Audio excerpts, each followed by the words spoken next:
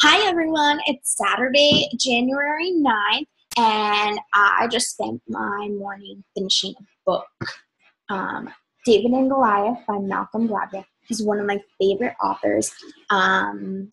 Wrote The Outliers and tons of books that just motivate you. They're kind of self-help books, but they also give you background. It's basically telling you how other people have been successful or other people have overcome obstacles, and it's super empowering.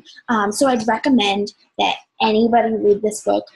There are tons of other books, and I'm so excited to start some other personal development books of my own. Starting my day like this, I've been reading every single morning, and sometimes before bed at night too. I'll walk around the basement or go on our stationary bike and read, and it's just a great way to clear your mind and get your head in the right mindset to succeed and just be more positive in life.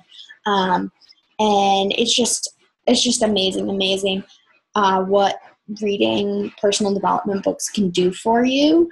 And as a child, I really didn't like reading. I read a lot, but I was more motivated to just say I finished a book kind of thing, and I wouldn't comprehend what I was reading or get into it. But these I get into so much. And they just you can apply them to your own life. And I've been as I read, I'm oh my gosh, Mom, listen to this. I need to tell you this story, and listen to how empowering this is, and hoping to kind of spread that empowerment on other people. And that's kind of what I do as a coach, but it's kind of just my personality. So that's why coaching is so awesome for me, and awesome for anyone. But yeah, so I just wanted to share with you that little how I start my day kind of thing. And hopefully you find this helpful in getting your day started right as well. All right. Have a great weekend, everyone. All right. See you later.